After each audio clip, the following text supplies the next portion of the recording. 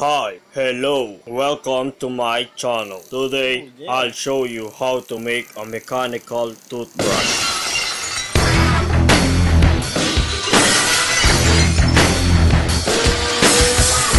Basically, we need the motor from old DVD-ROM and get those 2-tube wire and remove forward bushing. I'll use frying pan as handle, a metal plate, a toothbrush, a steel wire.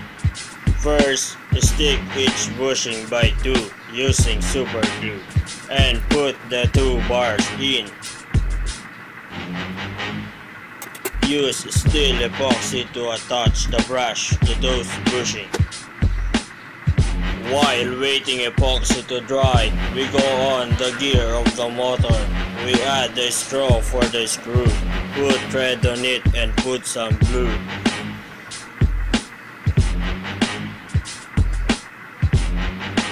Drill 2 holes to the handle and hammer down the tube bars.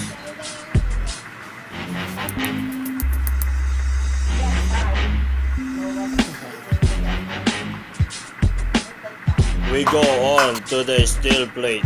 Cut the markings as shown in the video.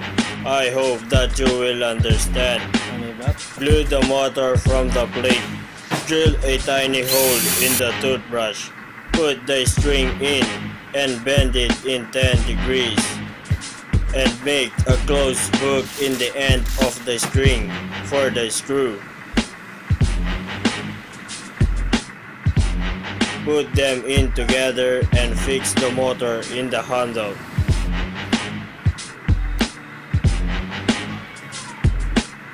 Let's have a quick test. Solder the 5-volt supply and we're ready to go.